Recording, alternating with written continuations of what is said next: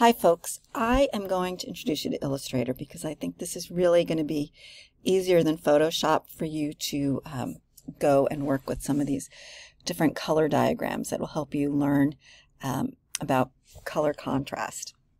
So what I have here is a Illustrator document that I am providing for you. So you're going to work from this document.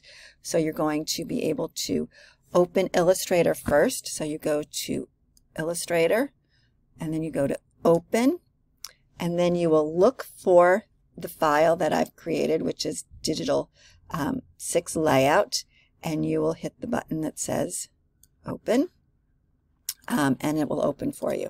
I already have it open, so it's grayed out. But you need to open Illustrator first, because if you just double click on a PDF, it's going to open it in Acrobat. So again, open Illustrator, and then go from Illustrator, say File, Open, and then find out where you've saved this file. I'm showing it to you on my screen so you can see that there's 4 diagrams, and then the top one is 4 color swatches. So I'm going to zoom in to this top page here.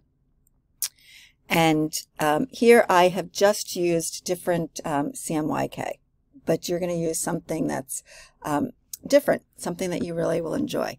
So here is the color palette tool. On your screen, I'm going to move my window here a little bit there. So here is the top navigation bar here for Adobe Illustrator. When you use this program, you want to be under Window, Workspace, Essentials, Classic. Then your screen is going to look like mine does. It gives you many more tools right at your fingertips, okay? So again, under Window, Workspace, Essentials, Classic. Now I am going to go to my color palette here. If yours does not look like this, it may open like this, or it may open looking like grayscale. So this palette here, Adobe has these extra little, the most important pieces are in these little tiny arrows, and I call this the hamburger, which will switch you to CMYK. So under the hamburger, you can access CMYK. And then here, if your file is small like this, you click that to open this whole piece here. And so now we have these sliders, the CMYK, and you can just move them around to make any color you want, whatever you want it to be. Okay? And then you're going to go and click on the next box, and you're going to move the sliders to be something completely different. You might want to play with too muted and too more very strong chromatic hues, or whatever you want. You might want to play with lights and darks.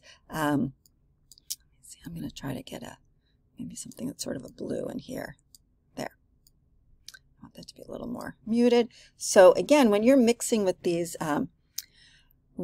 here, notice I haven't been using the black. I'm not going to use black. I'm just using the more chromatic colors. But so this blue, if I want it to be more saturated, so blue, the opposite of blue is, sorry, I'm just blinking, is orange. So that would be magenta, and yellow would make orange. So if I add more magenta and more yellow, see how it's muted it? If I pull the magenta and the yellow away, and it makes it more bright. So again, with this green, this is low saturation because I've got cyan and yellow, and oops, I don't want to put that black in there. I'm going to, but I want to make it less saturated, so I can add magenta, the complementary color. Okay, let me make sure I didn't use black. I'm not going to have you use black in any of these, okay? There we go. So here's my mix. So I can drag over, I can click up in a blank spot and drag over so they all get selected. Then I'm going to scroll my mouse down. I'm going to hit Command key on my keyboard, which might be different on a PC. I think it's Alt to copy. But you can also go up to Edit, and you can copy here. So it'll show you what it is on a PC. So it's Command X on a Mac, and then you can, copy, and then you paste. Sorry, it's Command C, Command V. Okay? So here I've pasted it. And I'm doing that just because I want to have it nearby. So I'm going to click the background color. I'm going to use this tool, the eyedropper tool, and I'm going to grab color. So I'm going to unclick, which I go back to the black arrow to unclick.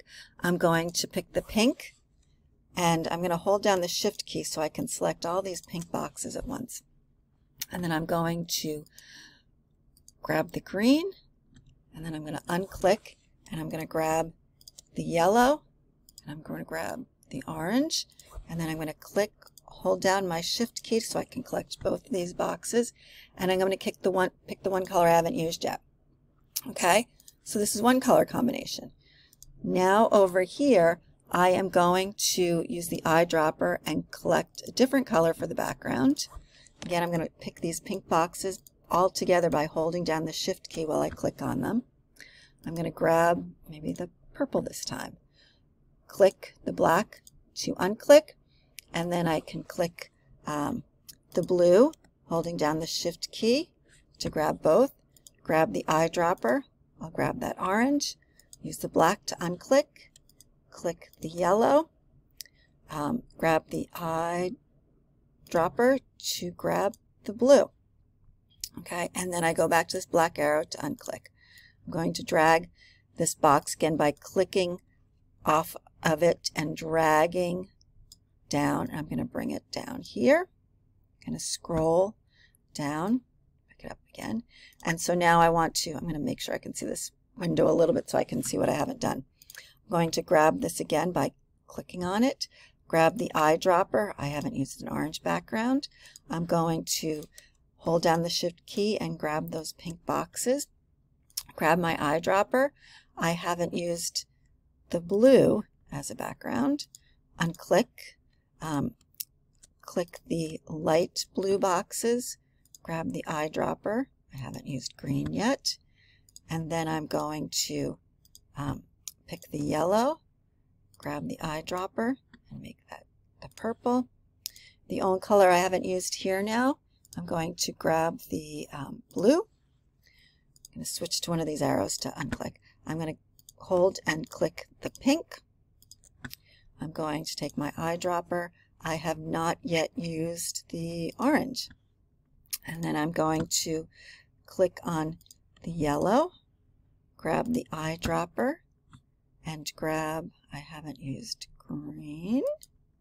And then I'm going to grab the blue.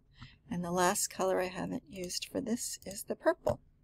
So now I'm going to zoom out by Command minus. Command plus increases, Command minus makes it smaller. So now you can see all of my patterns here, how it looks very different. Same colors, but the proportions of the color change the composition a lot. So now that I'm done with this, I'm going to go to File. I'm going to Save As. I am going to use my last name, Lily, and this was digital 6. Put a dot in there, digital 6, and I'm going to save it as a PDF. So here, if your format says AI, you would scroll till it says PDF. Your window may look like this.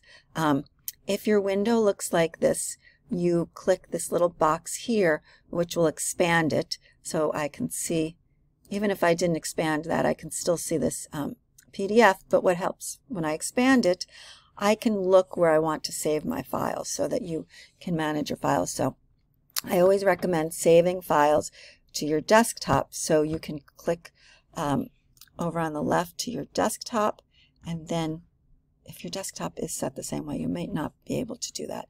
But here you can also click desktop from here, right there, and you can save to your desktop.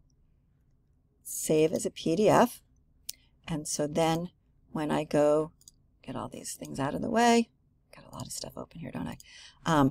I can find my digital file on my desktop, and then you will load that to Blackboard. Okay? Good luck.